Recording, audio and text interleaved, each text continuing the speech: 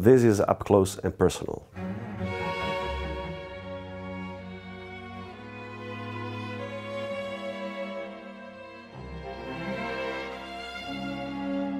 In putting together the first chamber music concert, Echoes of Austria, I decided to have two quintets. So we're going to have a piano quintet featuring Fabio Bidini. We're going to do the Brahms piano quintet, which is one of the great warhorses of chamber music, as well as the Schubert Adagio and Rondo concertante.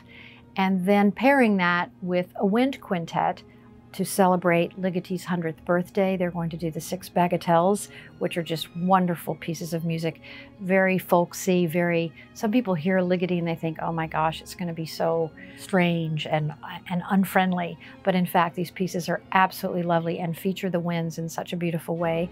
And then one of my favorite wind works, the Barber summer music.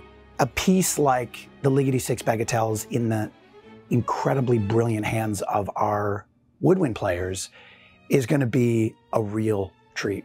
So the piano piece that he wrote in the early 50s was the Musica ricercata, and it's 11 movements. 11 because the first movement was based on 2 pitches, and then the second movement was 3, and going on until the 11th was all 12 chromatic pitches.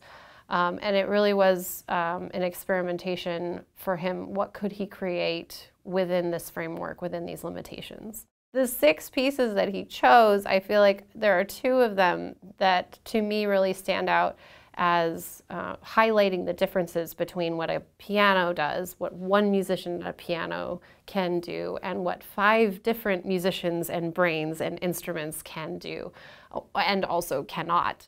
Barber even said himself of the piece that he wanted it to be evocative of summer in specifically the languid kind of relaxation way, not the swatting mosquitoes kind of way. He spent the year before he composed this work listening in on the New York Woodwind Quintet's rehearsals, and he was very aware by the time he started composing of all of the strengths and weaknesses of each instrument, the timbres that were available to him by combining different instruments, and I think he wrote with a great deal more freedom.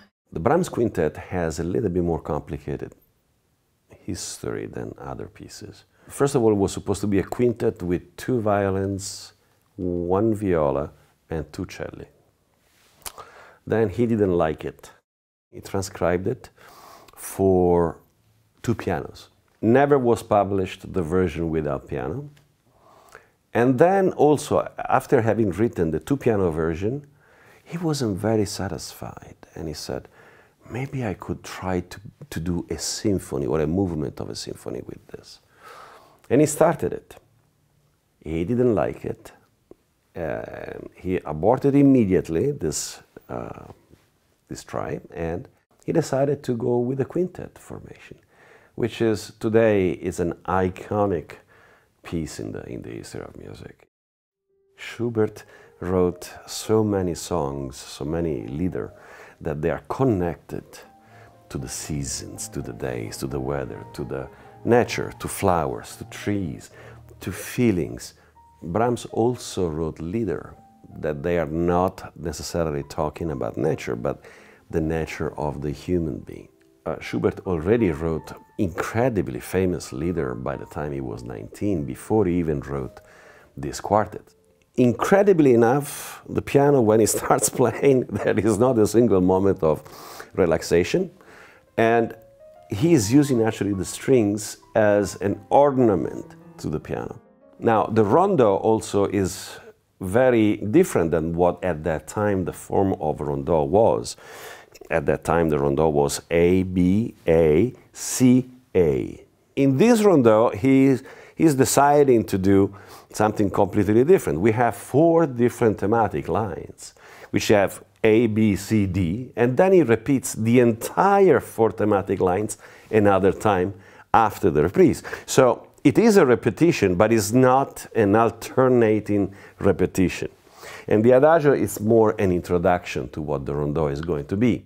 But the most important thing actually is that Schubert never wrote a piano concerto. Piano and orchestra, never wrote that.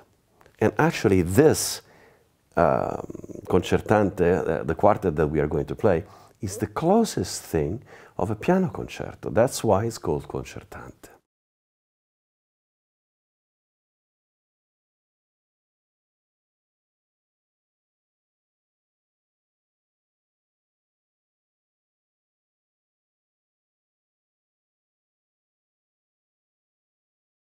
I just can't wait to do it.